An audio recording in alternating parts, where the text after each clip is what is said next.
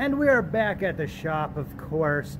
Today's kind of a easier day just because it's kind of cool out. Cool enough that I really don't feel comfortable with doing any gluing on the floor of the trailer. So as you see, we got the floor over here, and I've got the workbench cleaned off so that I can put those pieces of plywood down there, up here, because I'm going to cut them down to 5 feet, maybe a little bit less than that, just because that's what they're going to need to be when I make like the galley wall and the cabinet that goes across. Basically, I'm just cutting them down now so that I don't have to do it in the future, and they're in pieces that are a little bit more manageable for me.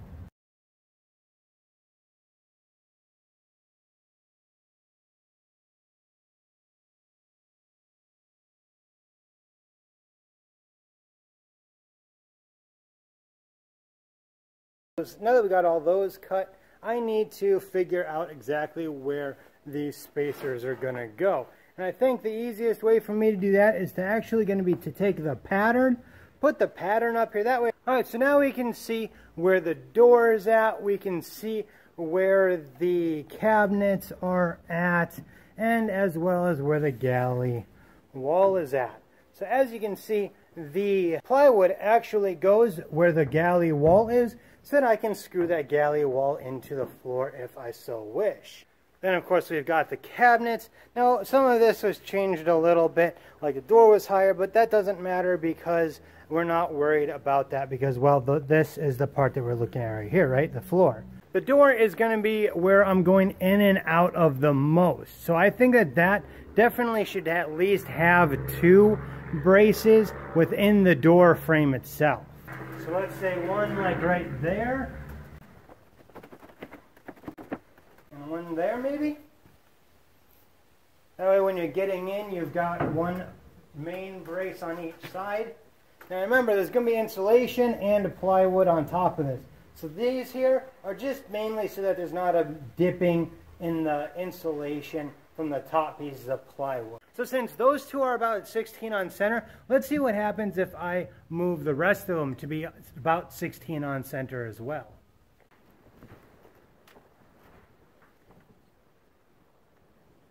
Alright, so I think I decided on 15 on center for this, because that'll mean that I have a decent distribution in the doorway. It also means that I have 2 shorter pieces here. I don't know if I'll put these blocks in or not to make it so that then it actually stretches all the way across. But these pieces here, like you can see it, this one's right underneath the cabinet. I'm not ever going to be putting much weight down there besides maybe my feet. Allowing that also allows me to put in an extra one on the front, right about where the cabinet is, so that if for some reason or another I need to screw in through the faceplate down into the floor, I'm not worried about it and I can do so safely. So I think the next step is going to be to mark those all out and cut the insulation panels.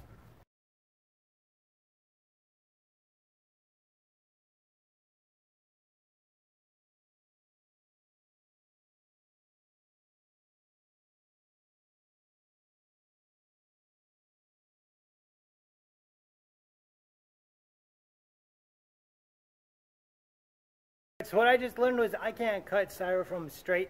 My life depended on it. Let's take a look. Alright, so as you can see, I've got all of the panels cut. But if you look, that's supposed to be the center of a board. That's supposed to be a center. That's supposed to be a center. At least these two are semi-close, and those are the important ones. This one also is close on this side. And these two I didn't really have marked out. I think this one might have been marked correctly first time. But if you look at this side, that one's correct. That one's nowhere near correct. That one's nowhere near correct. At least they're almost the same distance off. But that's all because the insulation isn't cut straight. And I'm pretty sure these boards have a pretty bad warp in them as well. Alright, so next thing on the list is to take out all of the boards here and glue and nail them into place. And as I said, that's something that I can't do today, so let's go ahead and fast forward to a time when I can. And just like that, it's a couple days later. It is 70 degrees outside, so I think I can at least do a little gluing today. But I have a confession. I've been working on the floor without you guys. As you see, I didn't really do anything more that you can really see. So I do want to tell you guys a couple of things that I did do here earlier today. First thing is, remember how I said in the last portion of this video that I can't cut insulation straight? My life depended on it. Well, it would have helped if I remembered that I could have used that. That's right, table saws cut insulation perfectly straight. What do you know? So, what I ended up doing is I did end up taking out some of the insulation panels, and I had a few extra pieces, so I actually cut those out to be about 15 inches across, or 13 and a half to account for the width of the bars. And now at least the bars are at least kind of in the same spots that they should be.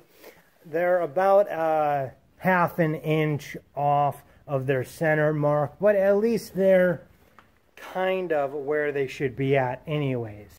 And now I also cut off the ends a couple inches short, because I think you can see in the last portion of that video how I had little pieces like yay wide going down into the sides. I just didn't really like that. It just didn't look nice. Now mind you, this isn't something anybody's ever gonna see, so it really didn't matter, but I wanted to do it a little bit better because, well, if you're gonna do it wrong, you might as well just not do it at all. So I also went and cut off a few inches short from the actual length, and then I measured in between and cut out actual sized blocks for those to fit. So that one, it's better insulation. This one I didn't do. I'm not too concerned about that one because that one's down by my feet anyways. And I also put in these little chunks for these short boards. As I mentioned before, those short boards really don't matter, so I'm not too worried about those ones. It will be perfectly fine. Trying to use up a little bit of my scrap here where I can, because as you guys know, lumber's expensive. Now I also found out that I am about a 1/16 off width-wise on the front of the trailer, all the way down to the very end here. It's like right about here, it gets a 1/16 off. I'm not going to worry about that because I don't think it's going to make that big of a difference when I go to do any of the back portion of it, especially because it's actually like 4 1/4, or it's 4 1/2 and 1/16 thick. So really, I'm actually a 16th thick on one of these sides here. I'm guessing it's this one here, but I'm not worried about it. I'm just going to go with that 16th extra because, hey, it's a 16th extra. So that isn't going to be an issue, but what I need to do at least today is I need to take out these right here, and I need to get them glued and stapled into place. So I think how I'm going to do that is one at a time, just because I got to deal with the insulation, and the insulation's got to be in there to be able to put the board where it needs to go.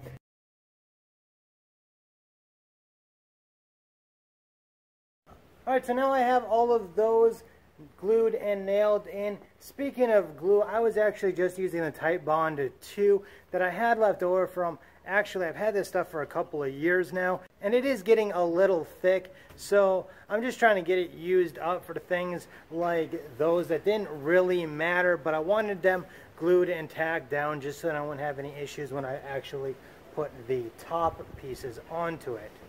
And while we're on the topic of things from a couple of years ago, I've got this PL Premium that I mentioned that I was going to go ahead and put down into these spots here. So I'm going to go ahead and see if this stuff is actually still any good and put it through with the caulk gun, because, well, I want to fill up those areas, just because the tighter this thing is, the better off I'm going to be in the future as far as any water penetration and things of that nature.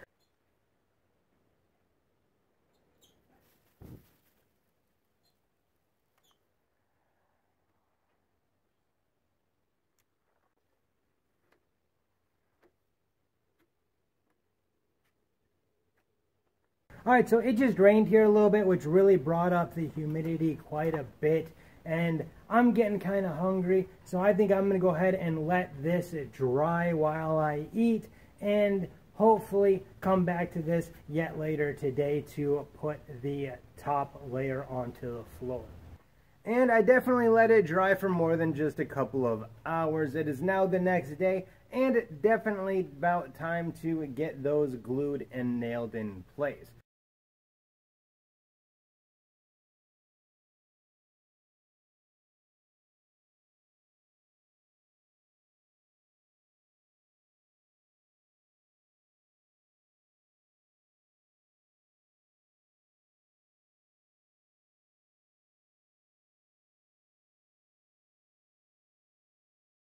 Alright, and here we go. We now have a floor. I am very happy about this. I can lay on it, I can walk on it, so that's good. But as you can see, what I did here is I took two 4-foot wide by 5-foot long pieces, and I put them side by side here, nailed and glued them down. Then I had a scrap piece just like that little scrap piece there, and I didn't want to cut a full piece of good plywood to reach all the way across to here. So here I've got just a little foot wide piece at the end, which is perfectly fine. The plan is to have some kind of pull out here for the stove anyway, so nobody will ever see that anyway. So yeah, I think that this turned out all right. As you saw in the video, once I glued and nailed everything down, I took the router around it. Now I'm glad that I did not cut these larger pieces to exact width, because what ended up happening is, for some reason, that corner over there must be just a little bit wider or just a little bit longer or something on that side. So when I squared up this piece here, it ended up that this piece needed to go a little bit that way. So once I did that, I was able to have a little bit of overhang on both sides instead of just one side. And then I was able to go ahead and route this side as well. Now don't worry, as far as I can tell, all the measurements are correct on that side. It's just the way that the plywood lays out or had wrinkles in it or something. But either way, it is good to go now. So the only thing that I got to do left on the floor is to let it dry right now and get it painted, which you will see in the next episode, because I do believe I'm going to paint the floor as well as the inside of the trailer. So now that the floor is finished, I'm really starting to think about the wiring of the trailer and all the little details, like how I'm going to build my cabinets and all of that kind of stuff. Yes, I already knew where the cabinets were going to go. I already know my measurements and such. But, you know, what style am I going to go for? Do I want sliding doors? Do I want actual regular cabinet doors? Or do I not want any doors at all? And while I'm thinking about this, I am going on a great Facebook group asking any questions that I may have. And that group is listed down below. And it's called the DIY Teardrop Campers Community. I highly suggest it if you guys are thinking about building any small teardrops, square drops, a different kind of travel trailer that I didn't list. Make sure to go down there and check out their Facebook page, because they are just a wealth of knowledge, as well as the book that I've been going through, and I have that listed down there below, as well as a whole forum that's been around for years and years and years, all about building small trailers. So definitely go and check out those resources, but if I have to say to choose one of those, I highly recommend checking out the Facebook group. If you want to see where I take this and those from right now, make sure to check that subscribe button, hit that bell so that you're notified whenever I upload a new video, and while you're at it, why not check my other social medias out as well. Until next time, as always, you have a good one.